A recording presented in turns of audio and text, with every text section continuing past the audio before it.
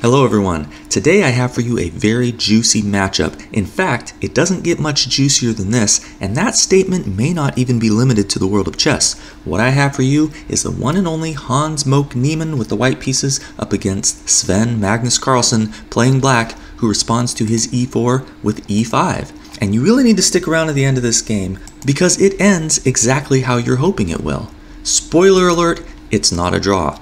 Is there anyone out there who hopes for a draw when these two play? Let me know in the comments. Bishop to c4 now from Hans Niemann, playing the bishop to, I guess it's the Italian square because this is known as the Italian bishop. This is the Spanish bishop, and I don't know, maybe this is the Greek bishop or something. But this is a very old school opening. It was studied as early as the 16th century.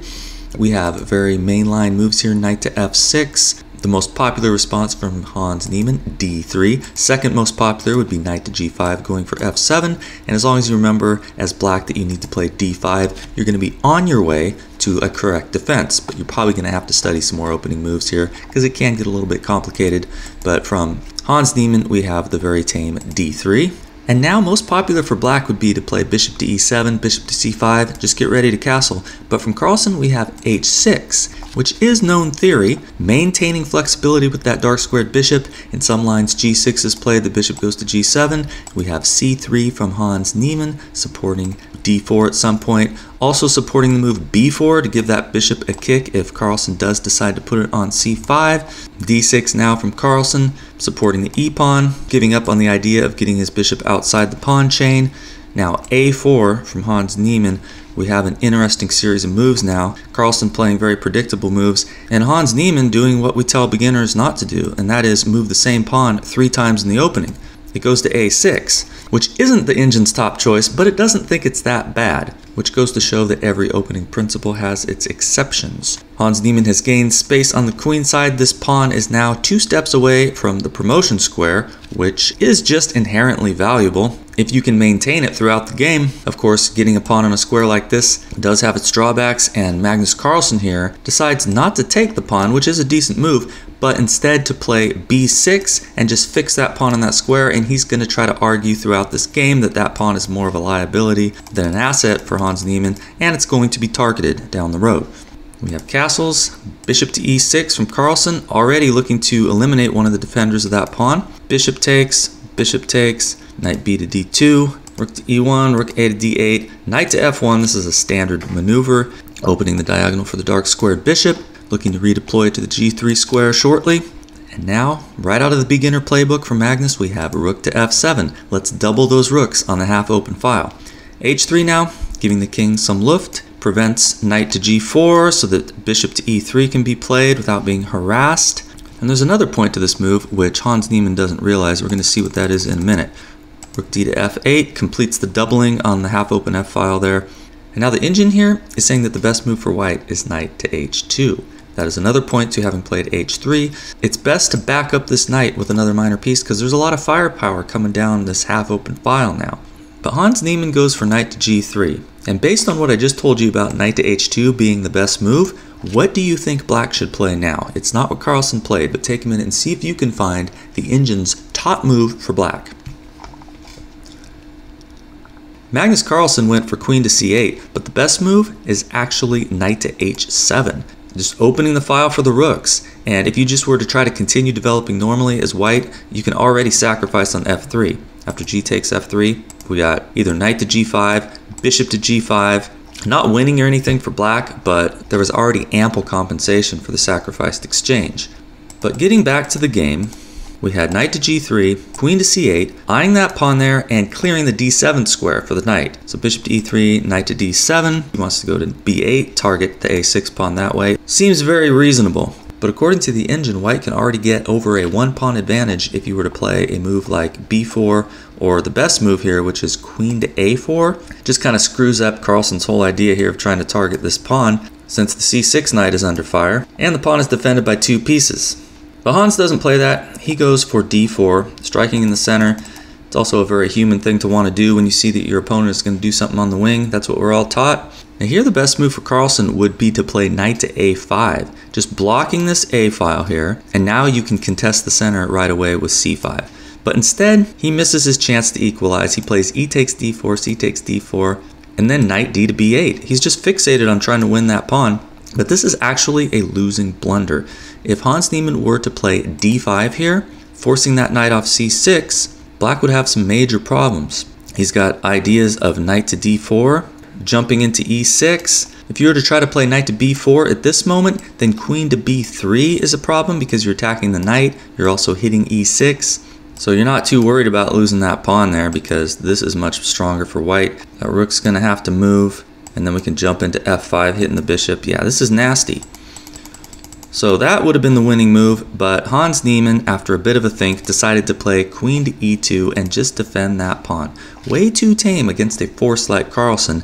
Knight to b4 now. This time the move is good. We have rook e to c1, putting the rook opposite to the queen, but c5 was Carlsen's plan here. Now that knight is a permanent fixture, hitting this pawn here, which will probably be won, but Hans here still believes that he has something due to his better development, so he strikes in the center. He says, I'm going to break things open, and I don't care about your knight on b4 there, or my pawn on a6. Of course, he's hoping for d takes e5 and plopping that knight right there on the beautiful e5 square, but Carlsen knows better. He plays d5, allowing Hans Niemann to execute a tactic here, which may look good on the surface, but it is actually losing. D takes c5, d takes c5, and it's always tempting to play these tactics when you see them because you feel really tricky. Knight to d4. This pawn is pinned, knight can't be taken. If white had one more move here, then you could play queen to g4, target that e6 pawn. It'd be very nice. But it's not white's turn to move, it's black's. And Carlsen plays queen to d7 right away, breaking the pin. This knight now has to move, so it goes back to c2. Okay, maybe we're going to eliminate that b4 knight, but here comes d4 with an attack on the bishop. But Niemann says, I'm going to pin you again with rook to d1. There's no taking the bishop. But Carlsen plays knight to d5, breaks the pin, and that knight is now sitting on a beautiful square. So the bishop does have to move, which unfortunately drops the pawn on f2. Rook takes f2. We got queen to g4 from Hans Niemann, hoping to get something going against Carlsen's king. He is threatening bishop to h6 at this moment. The g-pawn's pinned, but Carlsen again just steps out of the pin. Knight to h5, threatening checkmate on g7. Bishop to d8 defends. Now b4. Trying to undermine this pawn duo here. But Carlsen says, I don't even need these pawns to win. He plays knight to c6. He's attacking e5. If you play queen to g3, then he's just going to attack it further with bishop to c7. What are you going to do? So instead, Hans Niemann takes on c5. He lets the pawn go because he gets to grab this pawn here on d4. Now the engine's saying that black can already win with a sacrifice. Rook takes g2 check. This is not what Carlsen played, but you can see that after the king recaptures and queen to c6, setting up the nasty discovered check, the king doesn't really have a safe square. You go to h2, you're losing your queen. You go to g3, then bishop to c7 is just going to set up another discovered check. There's nowhere this king can hide. But what's played in the game by Carlsen instead of the immediate sack on g2 was bishop to c7. Okay, it's still a winning move. He sees the idea. Queen to e4 is played, stopping any rook takes g2 sack. You know, the queen is there to recapture. But Carlsen has other threats. He plays his queen to f7. He's hitting the knight on h5, tripling up on this open file. Knight to g3, getting out of the way. Now almost anything black plays here wins. As you can see, there's the potential for a discovered attack right here, so this knight can really go anywhere, and this knight on g3 will be under attack.